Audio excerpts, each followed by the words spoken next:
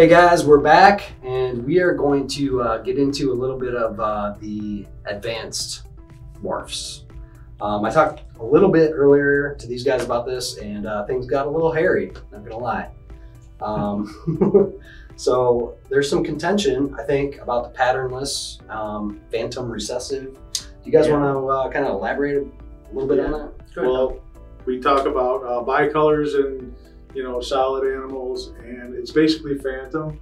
Phantom, it takes the pattern out, or it covers it, or masks it, and we call them other things because it's a visual human thing, but it's really just the phantom gene in all these things. Patternless is a phantom?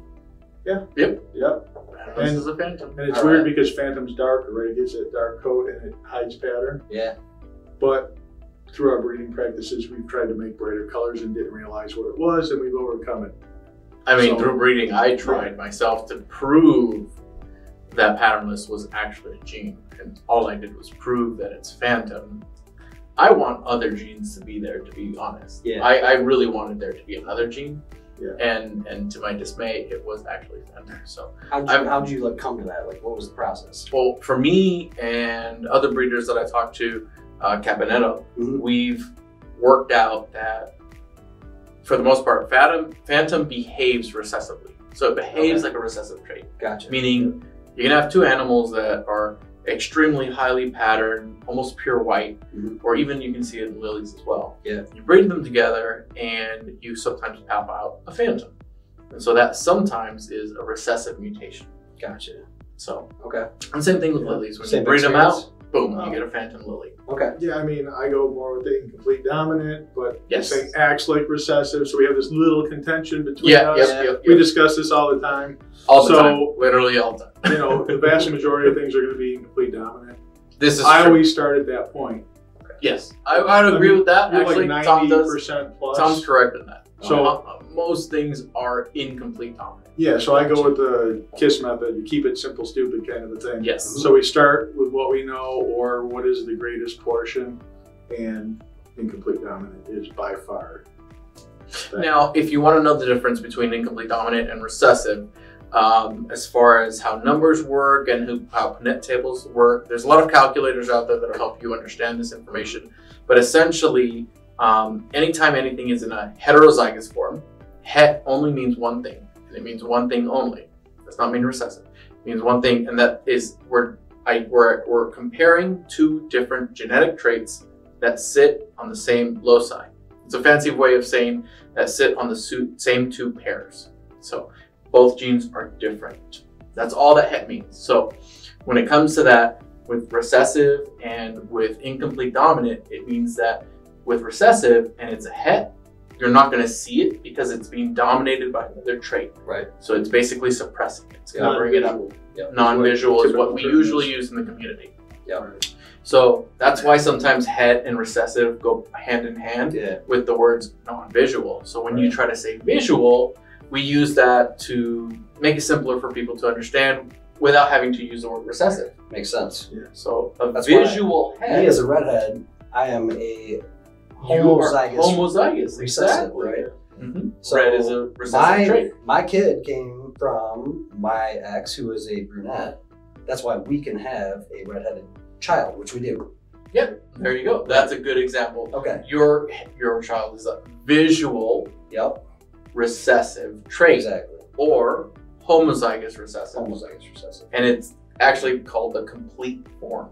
So there's nothing there to suppress it. Gotcha. Boom, right there. Yep. Right. All right. So makes sense. So since we're talking about this, we talk about advanced animals. Oh, advanced animals. Yes. So we're talking about these red animals with white spots, right? Mm-hmm. So they're red phantoms. Yep. So what's really cool is through our breeding practices, everybody's trying for this high white, high pattern. So now you're getting this more dominant effect because we've been stacking this.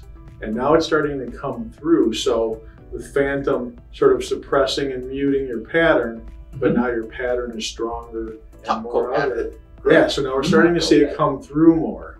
So realize that you're dealing with a phantom when you do this. Now, when you breed these together, some of them are coming out more brown or darker. Remember, you can also stack the phantom in your phenotype spread. With hypo. Right. to pull out that color. Yeah, because we've been breeding hypo into reds to make them brighter, right? Hypo So gets maybe stacked we along should with it. explain phantom too. So phantom, what it's doing is it's not just muting the top coat coloration, but it's adding melanin to it. So this is where you get animals that are really, really dark. You have lines called the charcoal. Those animals are phantom. They're very, very, very dark animals. So along with the patternless animals that are red colored, you can get a phantom and red coloration. And that's where you get that color from. Right. And it's the same thing with your OG black line. Yeah, They're phantoms. they are. Yep. Yep. Right? For sure. So it's not just one thing. People say charcoal. There's OG blacks. People have their own things. I just call them black phantoms. I have my own line as well. Yeah. So, But that's essentially what it is. The base component that really makes them look like what they are is a phantom. So to what Tom's speaking about is advanced animals. I found that tangerine actually coats top coat coloration and it enhances it. Okay. So having a gene that fights the phantom is fighting that actual suppression of top coat coloration. Explain top coat coloration a little bit more, because even I'm a little confused on that. So top coat coloration is interesting. So we've only found 2 genetic traits of it. Okay. One of them is orange pattern. One of them is white pattern. Gotcha. You'll see that in part 2. OPWP is how we refer to it. And those are 2 of the 3 parts of your Harlequin. Because there are 3 traits that are always in Harlequin, and it's tiger, and it's OP and WP. Okay. The tiger breaks it. When you see the breaks in the Harlequin, the thing that's breaking it is the tiger. So those are the most simplest forms. Then you can start adding pinstriping, quad striping, and pulling some of that tigering out. Yep. You can add phantom to a quick quad stripe, pinstripe, and then you get brindle. If you get brindles with red coloration, that's where you start adding hypo. So Gotcha. How many genes are involved? Well, you're going to have to read part 2 for that genetics guide. Yeah, this was much more friendly. You guys were more well behaved during this interaction than earlier today. But that's great. It was a good explanation. I feel good about it. So yeah, so that was something that's popular now, are the reds with the white spot, we call it, but it's just the WP. And I think the phantom being in there makes that white more crisp, and you don't get the orange. You're losing that orange because it's helping to pull that orange pattern out. Yeah. So while you get some of those phantoms with that like very muted coloration, you can kind of see it in the dorsal, and it's more of like a brown color. Yeah. Right. And so that's where you see a lot of that coloration. Okay. If you were to just turn the gene off or make it into a heterozygous form, then suddenly that color would come back. This is where you get phenotype ratios. So phenotype ratios is just like you breed 2 animals together and you look at all the different animals that come out of it. Man. Right.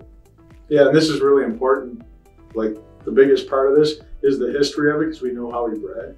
Yes. And by bringing that white pattern, we know how it's interacting now that it's more advanced, and we're seeing what it does, so we can exploit it and learn from it. Yep. And try to do more with it. And it's with any of the traits. We talked about the orange pattern, white pattern. And so advanced animals is in the same animal. So you can look at every trait we do, or we've developed inadvertently or intentionally over the years, and start using them with different levels of dominance of other traits to design our animals. And it'll give us an idea of what might pop up that we don't want. Yep. For sure. Right? Yep. Yeah. As soon as those pop, and then, it's awesome because it's their designer morphs at this point. Yeah. Like we're really honestly designing exactly how we want to do it. Exactly. And in other videos, we've touched on hypo, right? Yep. So if I identify an animal using hypo and I can tell whether it has more black melanin or brown melanin, if I find one that has more brown melanin and I'm breeding it into these black phantom lines, you can see some of them where you see more pattern through it, where it starts to come through and it's more brown, which is pretty much undesirable, from a hobby standpoint, if that's your thing. If you want more of a classic black all the time, kind of color. So now you can start using a lot of these things being more advanced.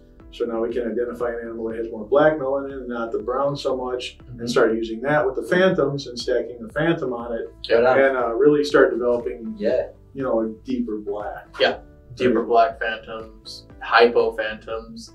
I've done lavender phantoms myself. We focused on that project years and years and years ago. Proved it out, worked really well. Kind of the purplish colored animals and stuff. Yeah. Yeah. So any base trait or anything we've come across, we can use it. We can stack it. We can play with it. Yep. And we have to understand what we've done with it in order to use it. Yep, I totally agree. Yeah. And so History is real important. like I said before, with this information, kind of the sky's the limit. Anything can be done. Right. We just need to continue to figure this out. Yeah. I Think so. outside the box. Take in this new information if you don't have it. If you're new to the hobby, if you've been around forever and just it hasn't popped in your head yet, think of ways you can use it and exploit it to make what you're trying to do in your own personal, It might help you cut goals. down on a couple of generations, actually. For sure it will. Oh, like Yeah. how many generations are we in? We're finally getting some of this stuff, and Yeah. now we can make it work This is for true. us. So many less dead ends, right? Like, Right. With this information. So if we're using this now, Right. Yeah. it took us so long to get here, Yeah. but now we can ramp up. It's the ball python world. There was a time where we had these same problems or similar things where people were figuring it out, and then all of a sudden it skyrockets once people start to understand this. Yep. And it's way better for the hobby. More things show up. All Absolutely. these designer animals, when we start spending years building animals intentionally to breed them back together, it's just going to elevate the hobby. I think so. I think it's No the doubt. future of the hobby because it'll also help us keep track of things so that we're not accidentally breeding animals like lily whites to produce lethal morphs and some of the new extreme traits that are coming out that are a lot easier for people to identify, but then still difficult unless it's in the heterozygous form if it's incomplete dominant. So it's really difficult to figure those ones out. Yeah, and from a market standpoint, we're going to spend years making these animals to make what we essentially want. It drives the value up in the market. It makes our animals more valuable, more desirable, and we can cater to, different looks, people's, Definitely. desires in the hobby. Definitely. Yeah. Some amazing information. Thanks for joining me, you guys. Absolutely. I've learned a lot. I hope you guys learned a lot, and I hope you guys join us again for the next round coming soon. Yeah. Make sure you check out the links and that too. Read the guide. Read this Don't forget to down read the here. guide. Check this guy out and this guy out. Yep. Thanks for joining us. Thanks for watching our videos. Make sure you like and subscribe. And check out our latest videos and don't forget to read the Foundation Genetics Guide.